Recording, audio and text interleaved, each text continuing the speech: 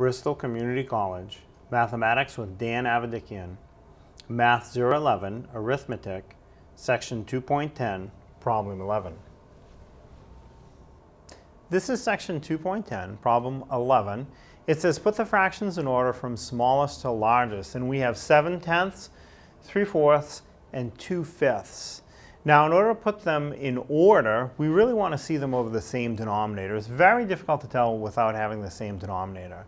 So the denominators are 10, 4, and 5. So in a situation like this, it's not completely obvious what a good common denominator would be.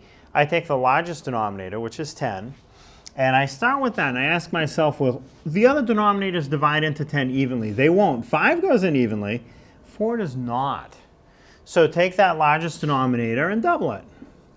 Goes up to 20. Will all the denominators now divide into 20 evenly? And actually they will. 10 times 2 is 20. 4 times 5 is 20. 5 times 4 is 20. They will all divide into 20 evenly. So 20 is a good common denominator. So let's make all the fractions have a denominator of 20. And this way we'll be able to see which is the largest fraction, which is the smallest, which one would be in the middle.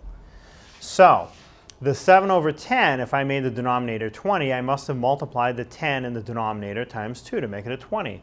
So the 7 in the numerator must also be multiplied times 2. 7 times 2 is 14. 14/20 is the same as 7/10.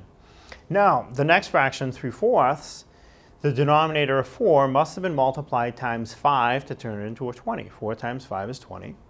So the numerator of 3 would also be multiplied times 5. 3 times 5 is 15. So now right away, before I get to the last one, I can see that the 15/20 is slightly bigger than the 14/20.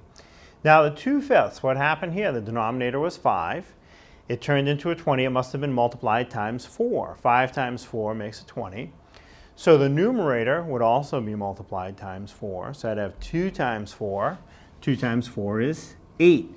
Now I have all the fractions with the same denominator, in this case 20.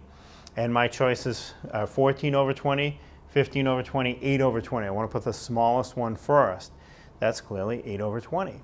That fraction of 8/20 came from 2/5. So if I'm putting them in order from smallest to largest, the 2/5 must be listed first.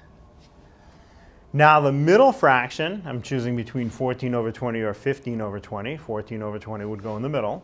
That came from 7/10, so that would be my middle fraction. And then the last one should be the biggest, which is the 15/20, which came from the 3/4.